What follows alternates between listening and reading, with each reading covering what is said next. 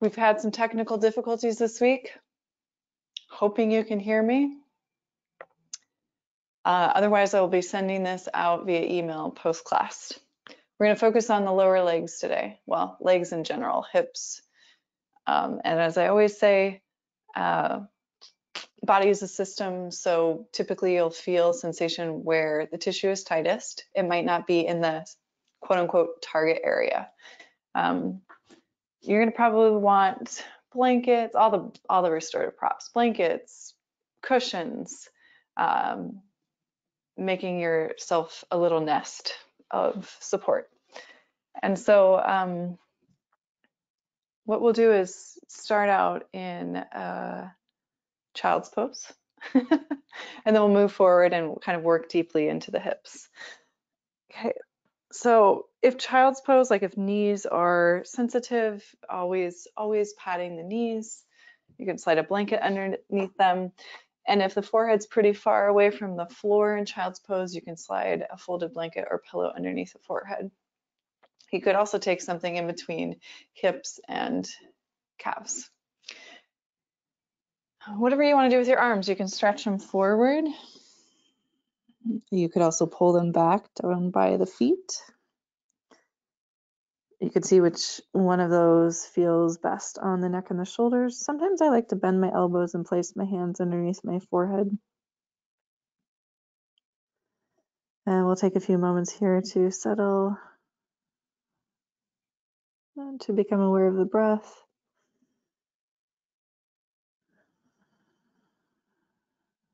To start to breathe intentionally in and out through the nose.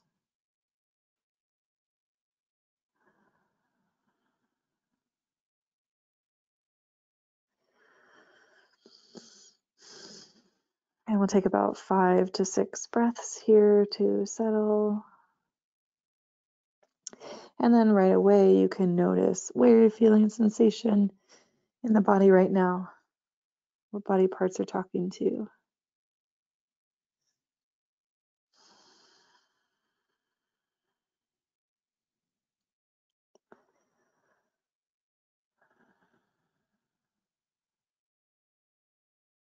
Last 3 breaths here.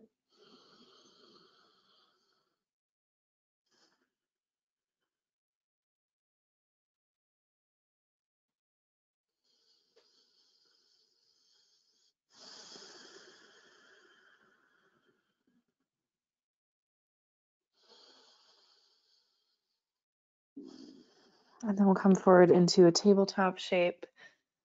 And we'll set up our first hold, which will be a lunge, a low lunge. And so you're going to probably want to bring some props underneath the hands or the elbows or the forearms. That could be a stool or a chair or your couch or a massive stack of pillows, like what I'm going to use. Okay, so let's take, for the sake of direction, let's take the left foot forward because this will be kind of like a little sequence for the legs. So left foot forward, right knee on your mat. If you're with me in vinyasa this week, we were kind of taking a look at the lower leg and seeing if we could get that front thigh towards the back of the calf and the knee over the toes. And you could take a few moments to do this. That just gives you a little bit of information about the calf and the lower leg muscles. So I just think it's an interesting inquiry in terms of like, if you're thinking about something like squatting or downward facing dog and the range of motion in your ankles seems to be limited, this kind of lunge is going to give you information about where your tissues are tight. So you'll notice, do you feel compression on the front of the ankle in this lunge?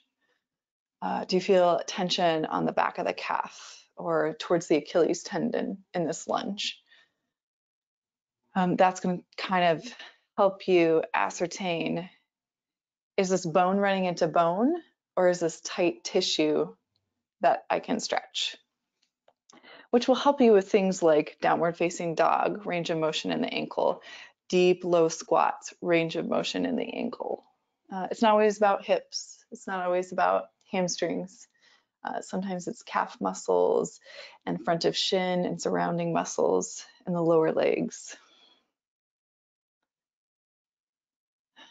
All right, so we've been here for a few moments in our lunge. If you want to get a little bit deeper into this, like if you're still up on your hands, you want to walk down to your forearms, feel free. If you want to roll to the outer edge of your front foot, you could explore, and that might change the sensation in the leg. It might move up to the inner thigh. It does for me. I'm not saying it has to for you. It might not.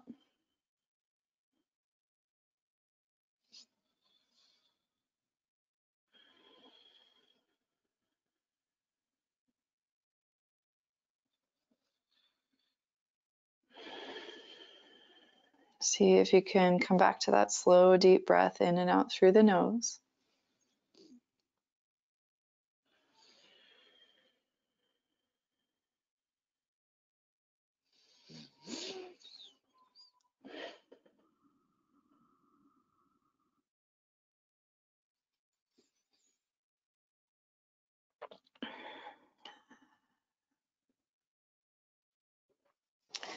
We'll take about 3 more slow breaths here.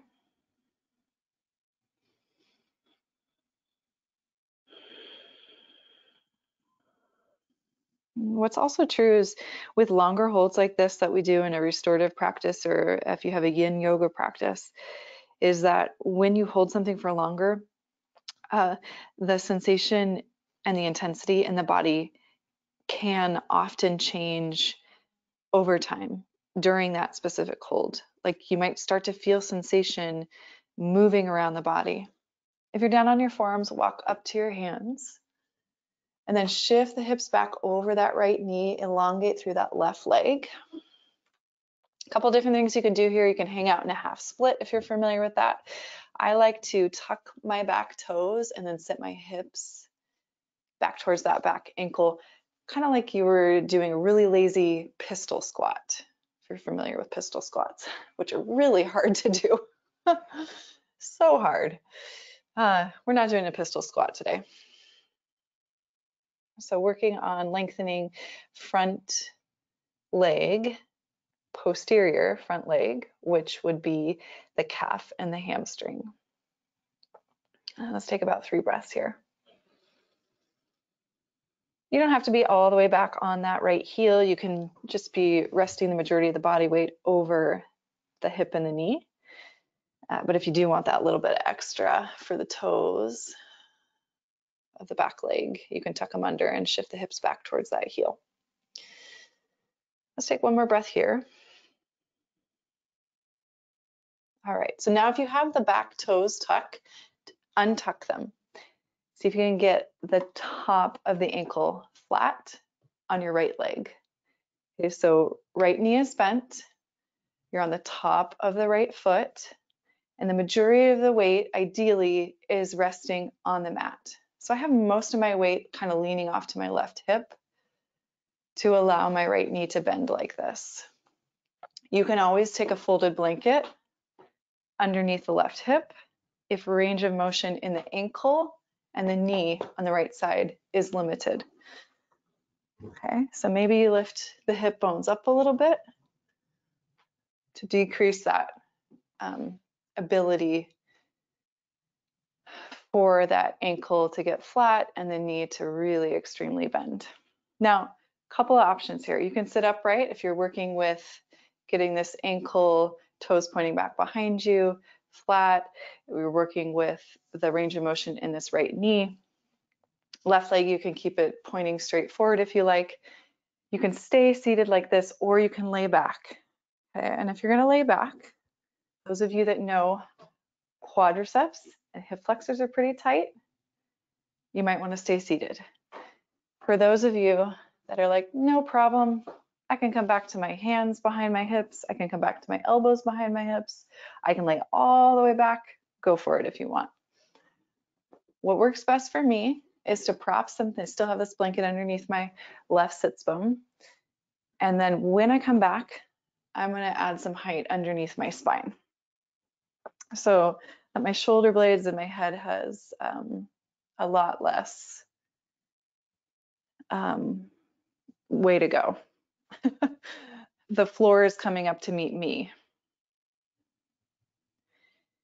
Okay, so you can stay seated upright. You can build a support system behind the spine and the head. You can lay all the way onto the floor. So you build your own personal support system. What works for your knee? What works for your ankle? Now this shape we're going to hold a little bit longer. So we'll be here for another 2 minutes.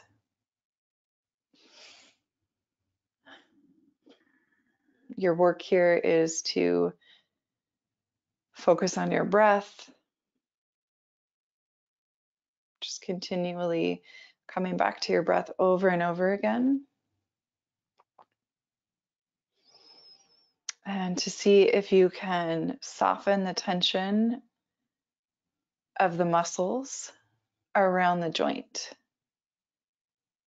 So like for example, this feels like a lot in my quadricep, front of my thigh. I can feel some sensation in my knee joint. There's a little bit of tension, a little bit of extension in the knee joint itself, but I don't feel any sharp shooting pain. So I feel like, okay, I can breathe into my muscles, I can breathe into my joints, I can start to imagine relaxing here. And I'm not feeling any sharp shooting pain, so I'm feeling okay to stay. If you are feeling sharp shooting pain, especially in your knee or your ankle, I recommend adding height underneath the body. Backing out, try not to go so far.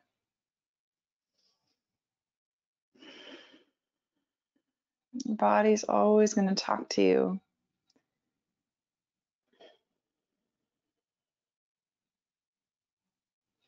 It's your job to listen.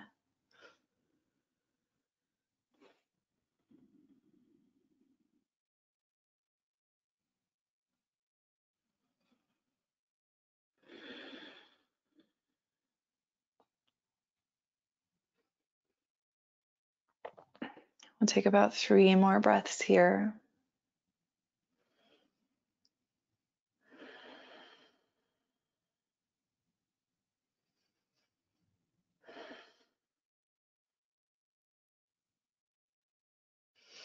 One more deep breath in. Deep breath out. If you're all the way on your back, you can press into your elbows, your hands, and sit up. I find the best way to free this bent knee leg is to roll onto the left hip and then extend your right leg forward. So there's no weight on that right hip as you extend the leg forward. And then you can take your hands to the knees and the lower legs and just give a little gentle rub. All this does really is just improve circulation and blood flow in the joint, which is really great for healing any scar tissue or anything that needs some extra blood flow. All right, so second side. Coming back to tabletop. Maybe you're patting the knees. Let's step the right foot forward this time. And spend some time maybe up on the hands, seeing if you can get this front thigh, so right thigh towards the back of the calf, and the knee actually moving forward towards the toes or even over the toes. And probably you're used to hearing in a yoga practice, stack your knee over your ankle. And I've said that plenty of times.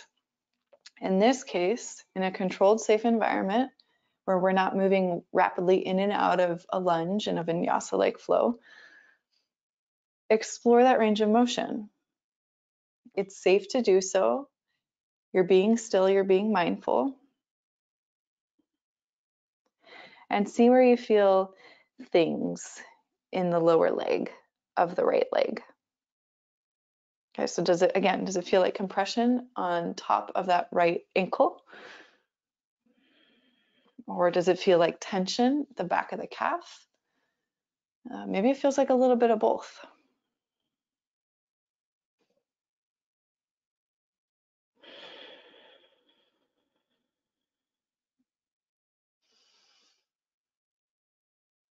Take a couple of deep breaths here. Feel free to stay in this shape, or if you would like to, if the body allows it, you can walk down onto elbows. You could explore rolling to the outer edge of that right foot, and that might change the sensation.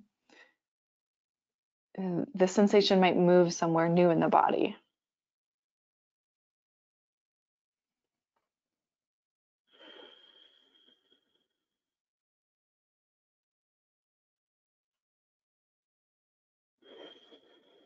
And just do your best to stay with your breath in and out through the nose.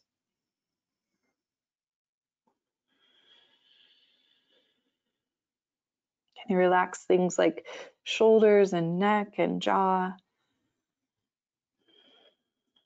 It's really common for those areas of the body to get tense when you're working with the hips if your hips tend to be really tight.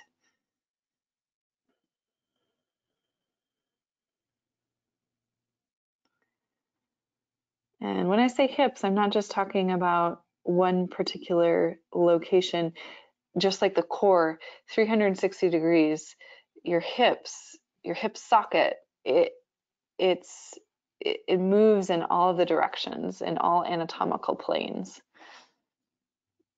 So ball and socket joint. All right, if you're down on your elbows, walk back up to your hands. We'll take a moment to shift back to a half split variation. You can tuck those back toes under if you'd like and sit the hips back towards that left heel. That lazy looking pistol squat. If you've never tried a pistol squat, I'd recommend, if you're curious, I recommend just Googling or look on YouTube how to do a pistol squat. Give it a try. Maybe look for some modifications.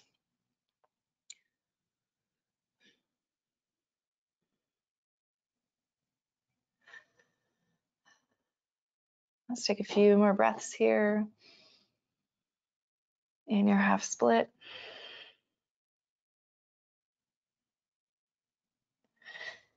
And then if you've got those back toes tucked, untuck them so you're on the top of the foot. And now most of the weight, see if you can get it towards the hips, right? So you're not sitting on top of your ankle, you're not sitting on top of your heel. And then maybe you add a blanket or two underneath, or more height, however much height you need, underneath that right hip bone, so the hips feel relatively even. So you're allowing your ankle and your knee more space in that way. You can sit up here just like you did before if you sat upright. And you can just take a moment to see, is this sustainable? Or do I want to lean back? And your height can vary. You can pile as many pillows and blankets underneath your spine and your upper back and the back of your head as you need. One other trick that works, like if you have a couch behind you, you can lean your elbows on a couch or a chair. I always just want to remind you that if you're leaning back on a chair, make sure it's not going to slide away from you, like it doesn't have wheels on it or it's on a slippery surface.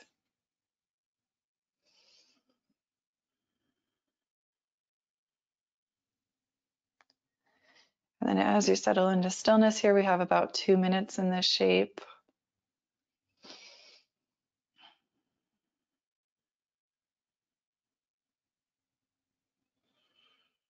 Slow, deep belly breathing in and out through the nose.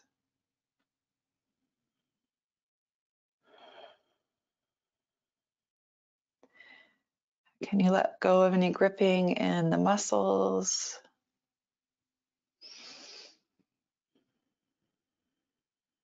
Can you notice what kind of tension you're feeling? And the spectrum of pain, if you could categorize it in terms of like, this is a sharp shooting pain, this is a dull achy pain. The dull achy pain, can I breathe through it? Can I become still? Can I relax my muscles? Typically, it's okay to stay in a shape like that. Is it sharp shooting pain? Am I adding more tension and stress to my body? On the scale of relaxation and tension, is it way more tension than I'm able to breathe through? You probably need to back out. And then just remember that yoga practice is called a practice for a reason. It's not meant to be perfect. You don't need to look like me. I don't need to look like you. It's really an invitation to get to know your body and what it needs. And every day is different.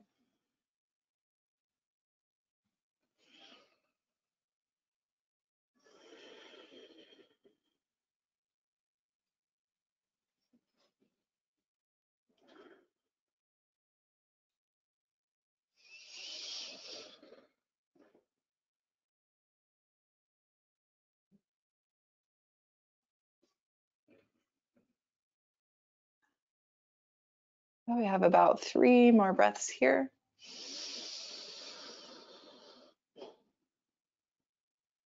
Nice, slow, deep belly breaths.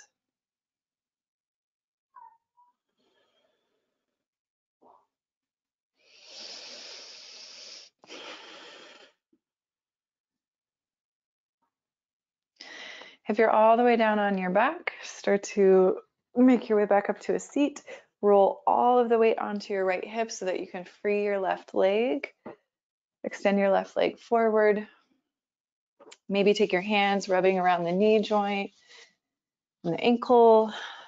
That's feeling kind of tingly because we did just kind of like a tourniquet compress it. Now getting blood flowing back through that ankle is why it's helpful for things like scar tissue and getting more blood flow into those joints. Okay, last shape, last options. I'm going to give us 2 options.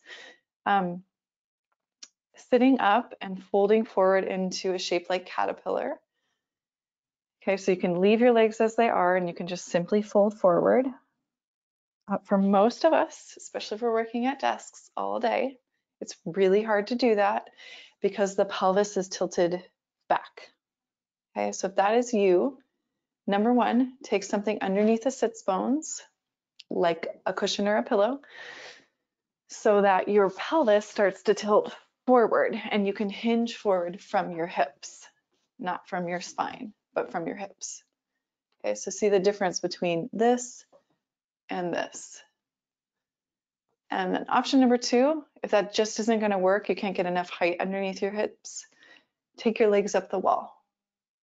Does the same thing, passive stretch. You're working with your body where it is today.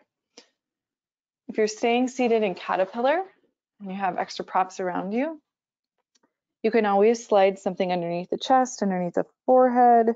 This could be a stool, it could be a pile of pillows and blankets. So you can get creative at home with what you have around you. In the shape of caterpillar, I do not care how far or how close your hands get to touching your feet. Let your arms be passive, okay? Let this forward fold be passive.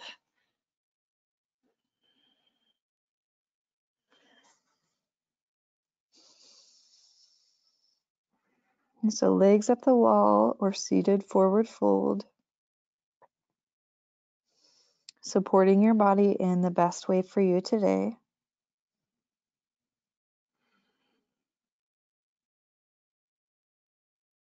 Breathing in and out through the nose to the best of your ability. Relax your arms, relax your shoulders.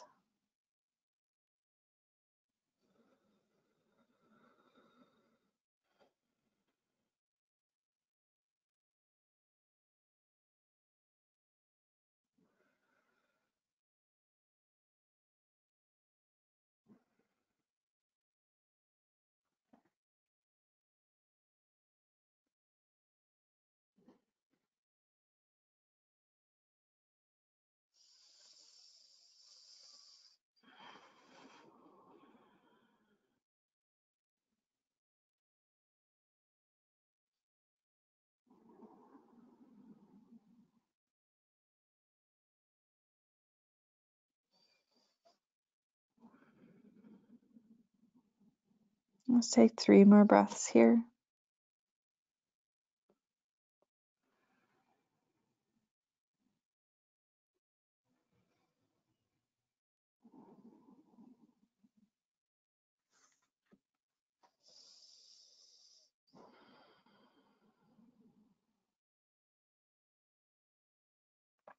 If you're in your seated variation of this, you can start to uncurl the spine and sit up tall. If you've got your legs up the wall, feel free to stay there. That might be a nice way to take Shavasana. If you'd like to take Shavasana on your back, you can free your mat for the space for your body to lie down. Feel free to make any last minute shapes or adjustments or props.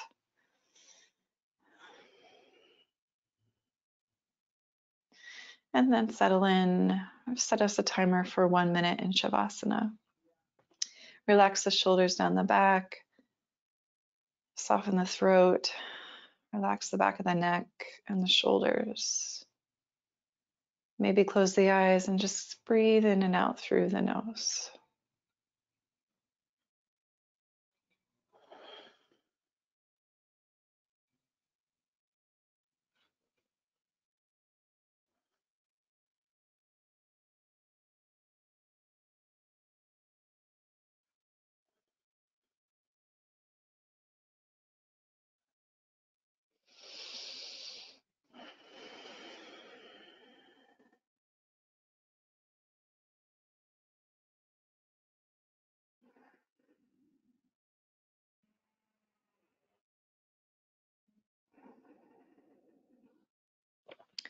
Please feel free to take longer in your Shavasana.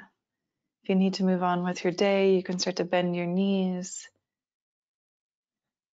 Maybe even hug your knees into your chest and just rock a little side to side here, especially since we went straight from that forward fold to Shavasana.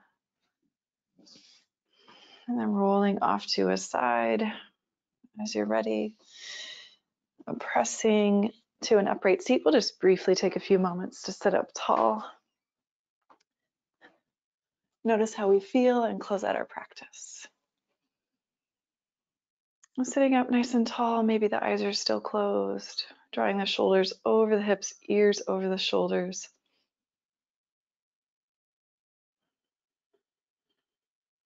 A nice deep breath in and out through the nose.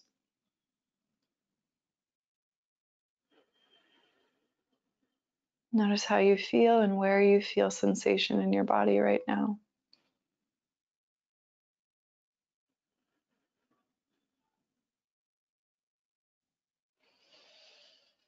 And just like Shavasana, if this is feeling really good for you, feel free to stay in this seated meditation.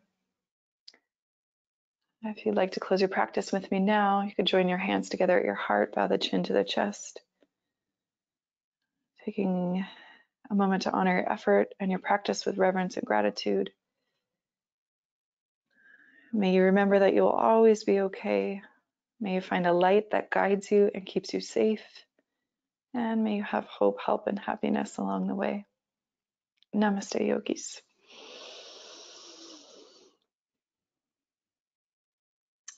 Thanks for sticking with me through our technical difficulties today.